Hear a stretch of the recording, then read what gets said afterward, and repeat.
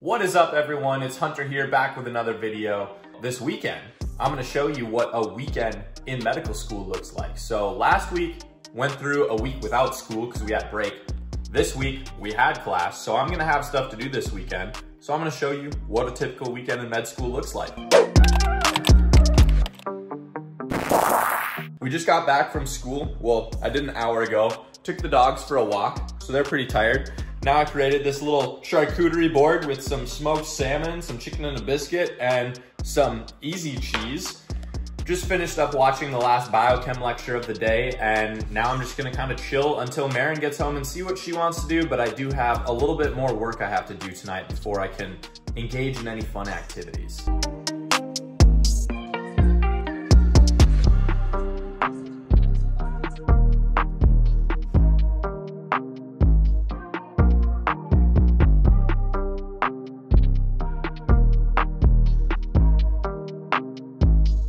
My iPad died and it's the Nebraska-Minnesota game, so I'm not gonna be very productive, so I decided I will continue to be productive by getting a workout in while I watch the game. So we've got Nebraska-Minnesota up top. I believe it's Oklahoma-Texas on the bottom. We got the dogs hanging out. Marin says the garage is too cold, so she doesn't wanna hang out with us, but she's waiting for us to finish so that we can get some lunch. But yeah, this is the setup. We got squat, bench, overhead press. Let's get after it.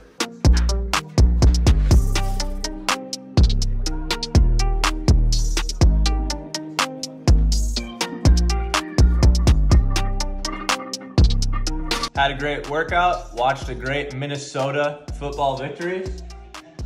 So now it's time to feast. Got 2 burritos from Poncheros, and Marin's got Canes.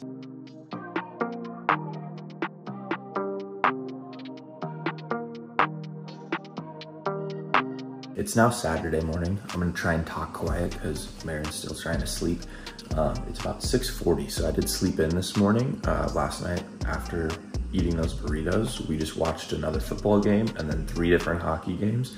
And during those, I would just throw on my headphones, watch a lab lecture, alternate, do some Anki, just kind of studied very lackadaisically throughout the entire night. So today, all I have to do now is just get caught up on my Anki and we're good to go. So did pretty well keeping up with content throughout the week and have a pretty relaxed weekend, but I have to eat breakfast because I'm going to be volunteering at the Des Moines Marathon, handing out water at a water station by school. So I got to do that and then we'll come home and get back to studying.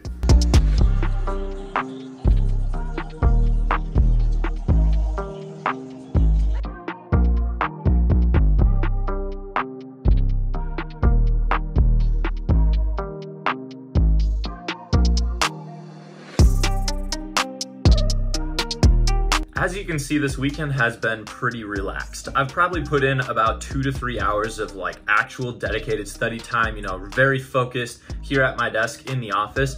Otherwise, it's just been doing Anki or watching some videos during commercial breaks or, during a sporting game of some sort that we're watching on TV. Besides the distracted studying, we've had time to, spend a lot of time outside with the dogs. I got a workout in, and really we just like to relax, and we haven't had a weekend to just stay home and kind of veg out for a while, so that's what we decided to do this weekend. I realized very quickly in medical school that I don't like to study on the weekends, especially because Marin isn't having to go to work or anything. I like to be able to just hang out with her. We have friends in our community that we like to watch the sporting games with, play beanbag toss, hang out with our dogs. So on the weekends, I don't like to do anything if I can handle it.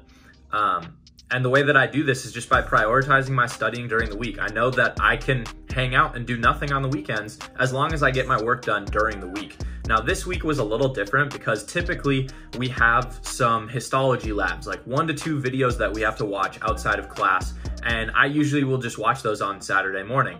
And I didn't realize until Friday this week that we actually had 7 of those videos to do. So yesterday, that's what I was doing during most of these sporting games, is just watching these lectures and then doing some Anki cards on them. But typically that's not something that I would have to do for a long period of time on the weekends, I just wasn't very prepared. Now lately, I don't know if I've just like reached this section of YouTube of first year medical students and these like scare videos that they're putting out, but I've just seen so many. I've watched a couple, but I've seen a ton of thumbnails for I'm drowning in medical school, or medical school is so overwhelming, I can't handle it. And I don't know if these students actually feel that way or if it's just a great video to put out for YouTube that's gonna get views.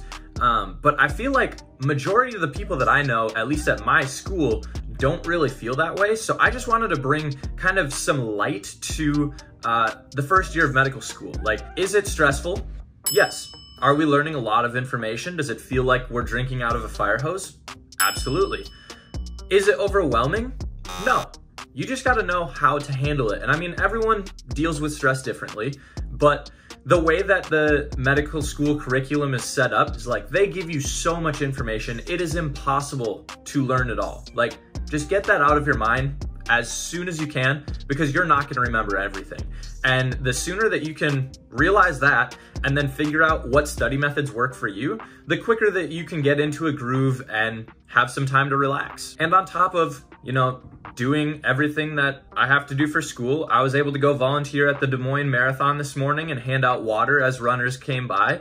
And then I have time for YouTube and working out. I'm getting stronger as well as smarter. Like, there's time for hobbies and passions in medical school outside of studying.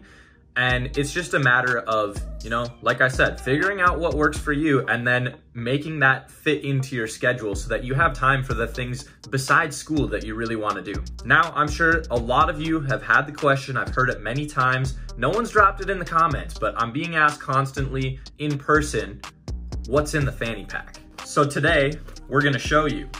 Now, this is a newer fanny pack.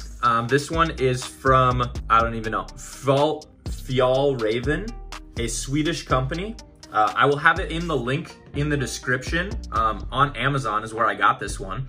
And I had an old Champion one from like TJ Maxx before, which was great, but it was starting to wear holes in it and I didn't want to start losing things. So we're gonna go through what's in the fanny pack currently. Honestly, it hasn't changed in probably the last year or so. It's always the same thing. So I'm gonna start in the back here. We've got 3 compartments. We got this nice mesh one back here, the big main one, and then this front pocket. So we'll go back to front and show you what's in it. So in the back, we always carry my favorite pens. So we got the Pilot G2. I'll have pretty much everything in here linked in the description if you wanna check it out. So we got those. We got the Harley keys so no one steals it. These could just be hanging up in our welcome area, but I always forget and just leave them in the fanny pack. So they're there. And then I always keep this Leatherman Skeletool in here, which is a nice little pliers. It has a screwdriver, a knife for opening packages, things like that. I like to think of myself as a handy person. I can fix a lot of things, and if I can't, I can probably figure out how to. And this is just a very valuable thing to have on me. I definitely like actually use it just about every day for something. So love having that on me. It's really light and it has just about everything that I need. Now, sometimes I get into trouble with the Leatherman and I will cut myself, like on that finger, like I did last summer. So in the main compartment here, we have super glue and athletic tape to fix those boo-boos when they happen. Or anything else. I mean, it's not always me cutting myself, but super glue, great for healing cuts. Tape to cover it up so it doesn't get infected, at least until you can get home and actually wash it. Along with being handy, I do like to keep another flashlight. So also my phone is typically in here, but I'm using it to record. Everyone uses the flashlight on their phone for stuff. I like having this little mini light. It's actually like super bright.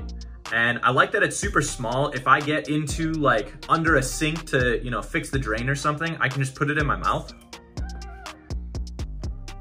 and point it wherever I need to. So that's super handy. This one actually also has a little clip on here that I can clip it onto my hat if I'm wearing it, and then I have a little headlamp.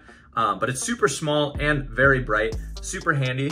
I also carry my wallet in here, and then sometimes I wear sunglasses, and if I wear them, you know, into school or something, I don't wanna like wear them inside because weirdos do that.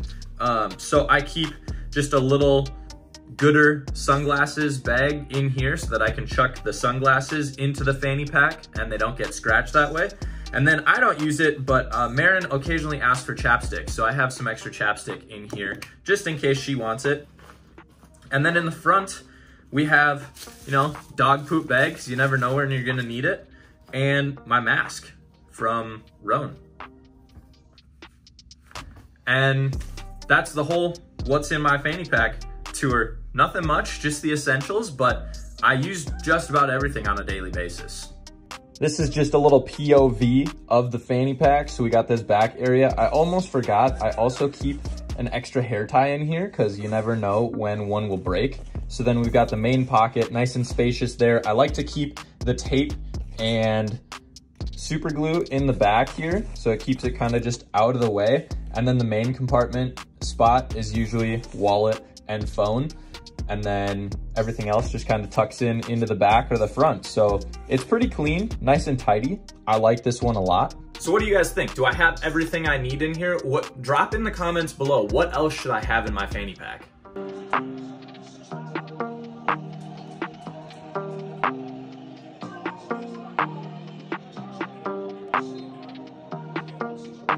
All right, so there you have it. That is a weekend in medical school. Now, we kind of have like off weekends and then on weekends where we have a test every other week. So it's usually like the weekend after a test, it's more relaxed, which is kind of what we just had. I can do kind of whatever I want, a little bit of studying, but really just have a lot of free time. And then we have weekends that are directly before a test where I am studying a little bit more, but still have plenty of time to watch a sports game or go do something fun with friends or with Marin. So that's a weekend in medical school. This next week, I'm actually going to film how much I study during the week, so you can get a feel for how much time I have to put in to my studies during the week to be able to have the more relaxed weekends that I do. So we'll catch you in the next one.